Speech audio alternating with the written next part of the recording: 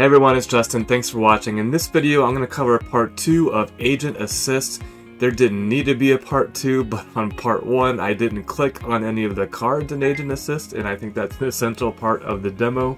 So let's take a look at what's going on with Agent Assist. Once you've got them populated on the left or the right hand side, sorry.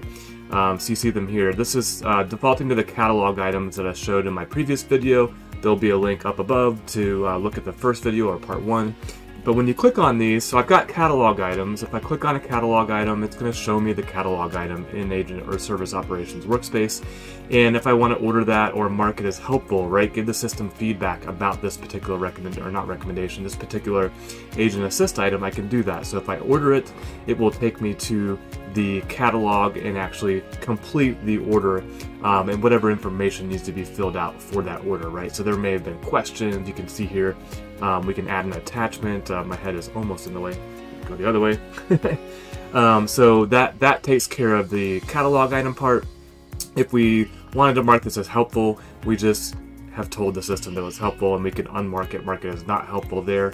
If we were looking at knowledge articles, it will actually show us the knowledge article, so I can click on it.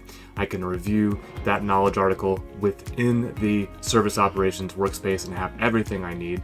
I can attach it to the actual ticket that I'm working on, right? So this feature's been here for a while, and once I attach it, I can choose whether to put in some additional comments that might be visible to the customer and attach it, associate it with the ticket, and then the customer, the user, whoever, will receive that and know that this is a knowledge article that might help them. I can also flag the knowledge article and say, hey, there's nonsense in here, or it's not accurate, it needs to be updated, stuff like that. I can open it up to full view, and then I can mark this particular search result as helpful or not.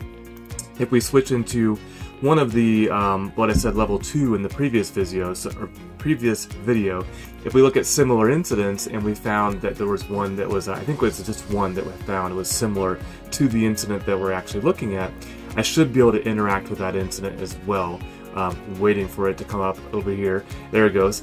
So sudden power off, and my options here are to look at this incident in full view, which will open a new tab. So I can take a look at all the incident details for that one that was similar, so without having to leave the incident that I was working on, right? It's in a different tab.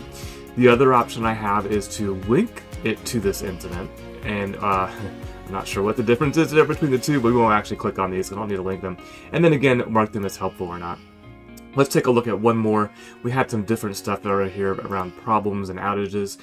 Didn't find any similar outages or problems. Let's take a look at one more. Let's see if there's any changes that match that. Okay, yeah, so we got changes that match this particular one.